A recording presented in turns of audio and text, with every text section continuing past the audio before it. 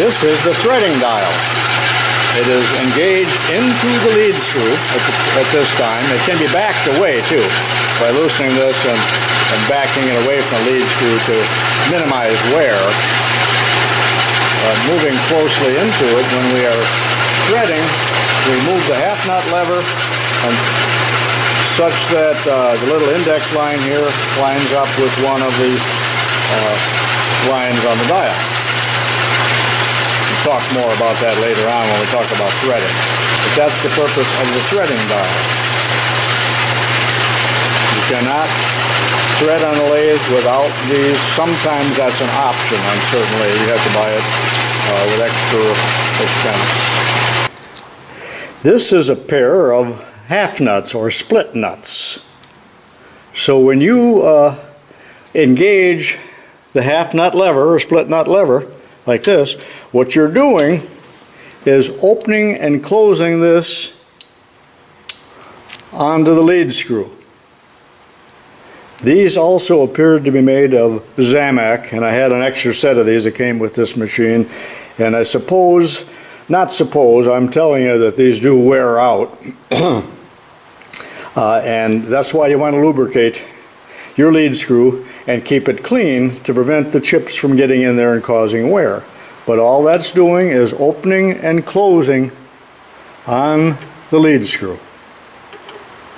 So when we talk about split nut or half nut, because it's two halves. And virtually all lathes employ these, but normally there's a separate system, a separate clutch for longitudinal feed.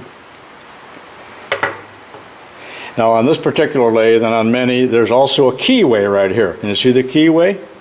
And that is what transmits the power often for the clutch rather than the thread itself. And in the case of this, I believe that it's the keyway here that is transmitting the power for the cross feed mechanism. I think I've talked long enough about other things and other features of the lathe here, and now it's time to show you how to actually set the gears here in the gear train.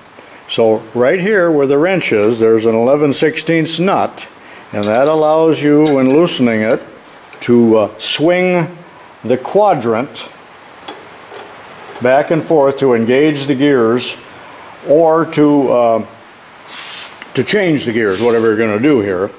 And in some cases we call this the quadrant rather than the or we call it the banjo rather than the quadrant. So you'll see both terms used, but I like to call it the banjo. It's just a more romantic name, I guess, but some people, and I believe the parts manual calls it the quadrant. Now I can take the whole quadrant off and put it on the bench to change the gears, and that's probably a more suitable way to give this demonstration and discussion. And we will not have to do anything with these other gears here at all. And there's nothing you can do with this gear. It's mounted right on the spindle itself, and then of course we got these two reversing gears and a duplex gear right here. And sometimes we use the front part, front meaning this way, and sometimes we use the back one, and that'll be talked about a little later, and that's why we got a duplex gear there. But for now, the gears that we're going to change are in this part, the quadrant. So let me take that off and take it to the bench. In order to take the quadrant off, I have removed two cap screws. Sears calls them hollow head screws. Take those off, and I've just stuck a Phillips screwdriver in here to hold it in line.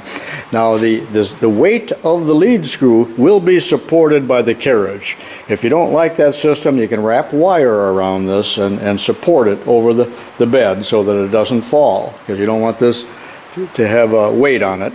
And notice that it's unplugged, and it's a good idea to unplug it and hang the cord there, and it's a reminder that the machine is not under power, cannot be powered up. Now, but when I take this off, I'm going to wiggle it out, and see it comes right off.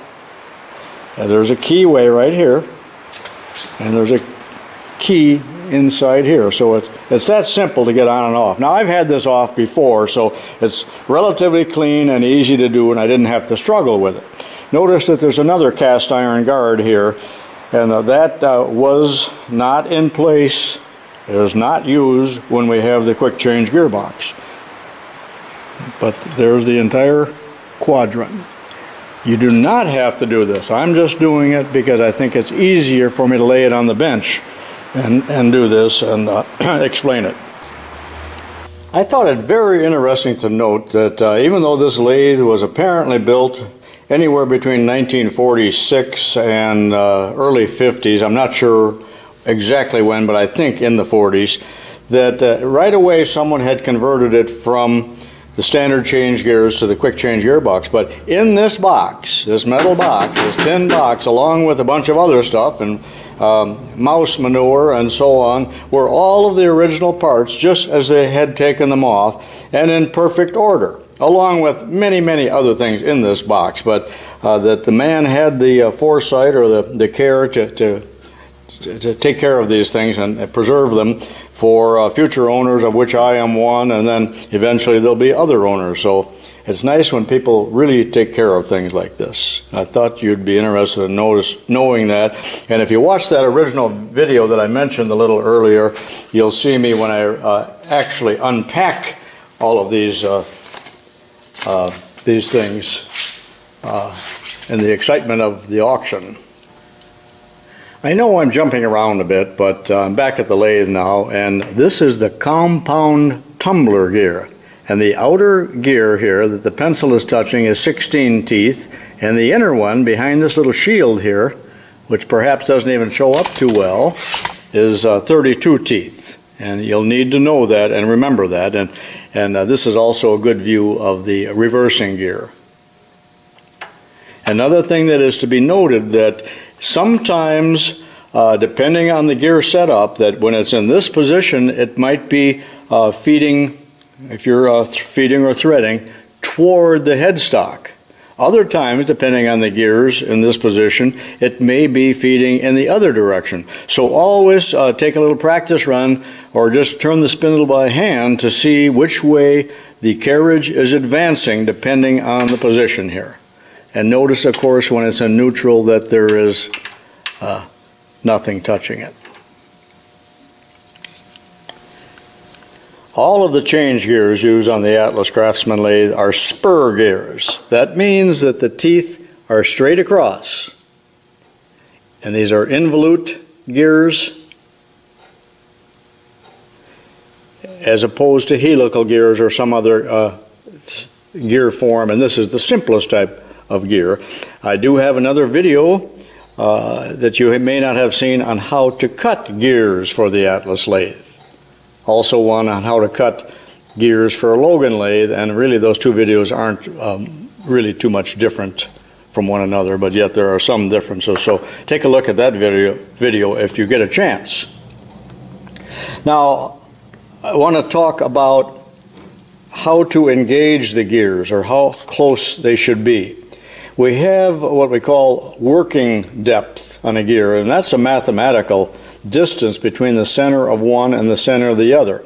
But naturally we have no way of measuring that. But the working depth is said to be a distance, well, it's a mathematical thing, but there should be a space between here, the bottom of the tooth, and the top of the other tooth. If you jam them together like that, they're going to be noisy, they may not even turn right, and there'll be rapid gear wear. So you need some space in there.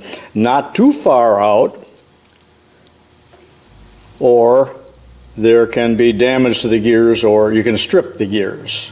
There's not enough engagement. And they don't even turn right at that point. But now I'm going to show you how you can gauge them, and there's no other methods of doing this, but for practical purposes, when you're setting up your lathe, the method I'm going to show you will suffice. In the Atlas book, there's a section on how to set the clearance. Now you can pause your video right now if you want to read this. because I'm just going to move on, but they are addressing exactly what I talked about moments ago. But when you set up the gears, I've got this one loose now, and it's sliding back and forth in the banjo, but again, we don't want to cram them together. And the accepted method for doing this is to take some paper, and this is wrapping paper, but you might use, they recommend heavy writing paper or something of that nature, but not cardboard, and probably not index stock, which might be just a little bit too thick. But the idea here is to spread the gears apart and engage them. Tighten this down like that, and then turn it until the paper comes out, and you can see that we've got clearance. So that's the recommended way of doing it. This is the threading chart, and this is an exact duplicate of what I showed you on the inside of the gear guard on the lathe. Now, if you have a 10-inch lathe or or a 6-inch lathe or one of the other ones, there may be some differences. So be sure and look at your chart to confirm that what you're doing is correct.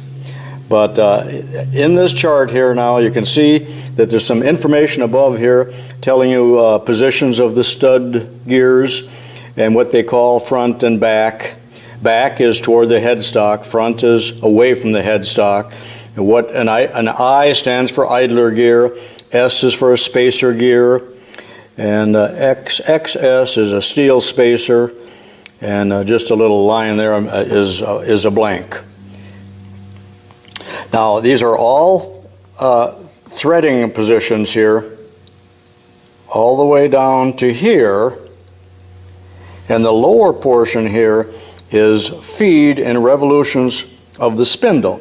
And that's what I'm going to cover later in the video, or in a later video. Right now, we're talking about everything above where it says feed that is in regard to strictly threading.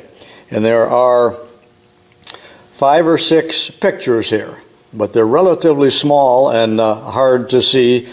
But let's talk about them one at a time, and then in succeeding pages here of this book, and this is really a good book, and you might find this book also as a Craftsman book. It'll be the same book, but it's going to say Craftsman instead of Atlas, and it was available through the Sears store.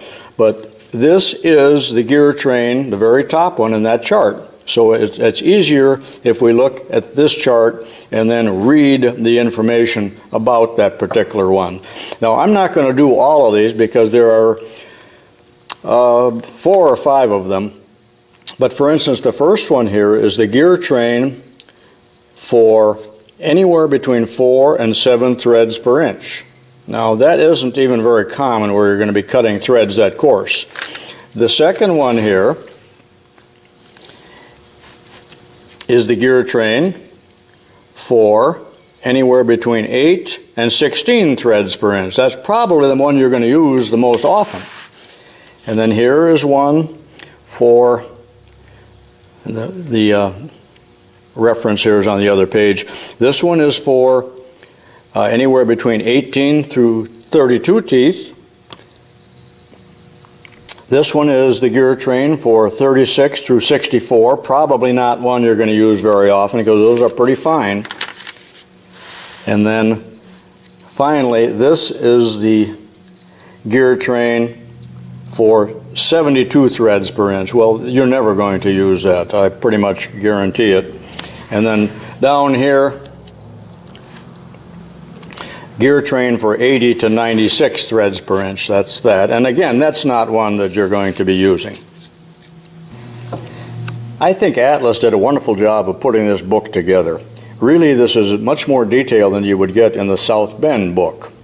But looking at some nomenclature again, this is the quadrant. And again, I like to call it the banjo, and you can see why. But according to the chart now, they are making references to position A, B, C, and D. And A is approximately from the center on out, in other words, the left portion of the slot, because we're going to put 2 gears in these slots. and this is position B.